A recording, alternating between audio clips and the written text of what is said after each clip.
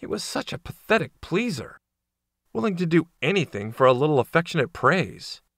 Still, he couldn't help himself, and he focused on his breathing, willing his muscles to slacken even more. "Yes, you're doing great.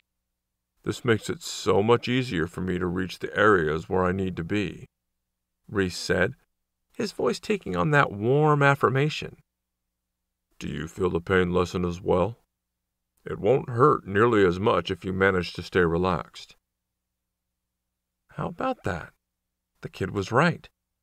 And so Cornell focused on relaxing and breathing, soaking up Rhys's casual words of praise like a dying plant soaking up the sunlight. This was a special kind of torture, Rhys felt.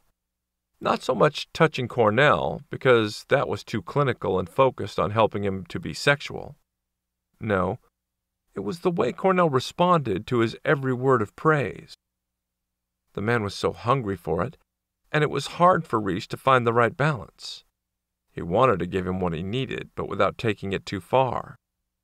Cornell couldn't realize yet that Rhys was onto him, though the question was how long he could keep that up.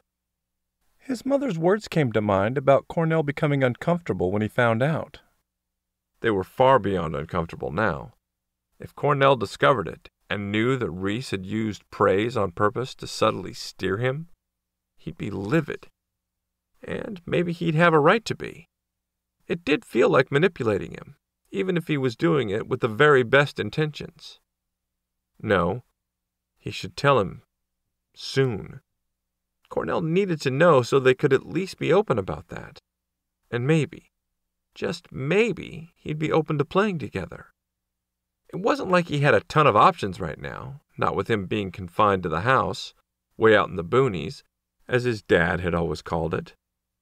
Not many doms would be willing to come all the way out here, not for a sub who had so many limitations. Cornell's shoulder reacted wonderfully to the massage, the tissue already becoming more supple under his administrations. Good.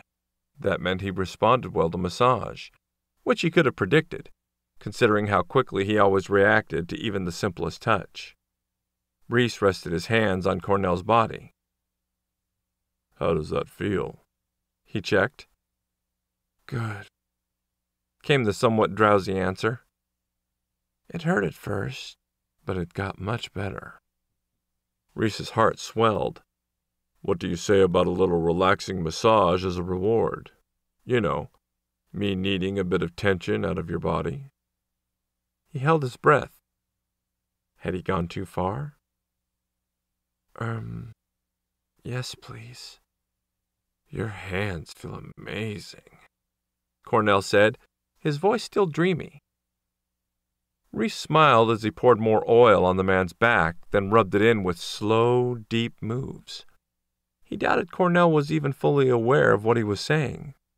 It had sounded like he'd been half asleep, his body relaxed and his mind someplace else.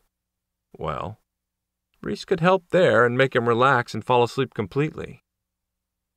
"I've got you," he said, keeping his voice soft, his hands finding knots and massaging them until they became fluid and warm. It was routine for him, usually, but this time, he couldn't look away from the body he was working on. What was it about Cornell that drew him in? He wasn't even sure, and he'd had years to think about it by now. He wasn't overly muscled. On the contrary, he had a lean runner's build, thanks to the marathons he used to run before a torn ACL in his left knee made him stop. Toned, definitely, but not like a six-pack. It was more about an innate grace he had, a magnetic energy that pulled Rhys in. Every time he was in the same room as Cornell, the man would draw him in, like a helpless bee to a flower.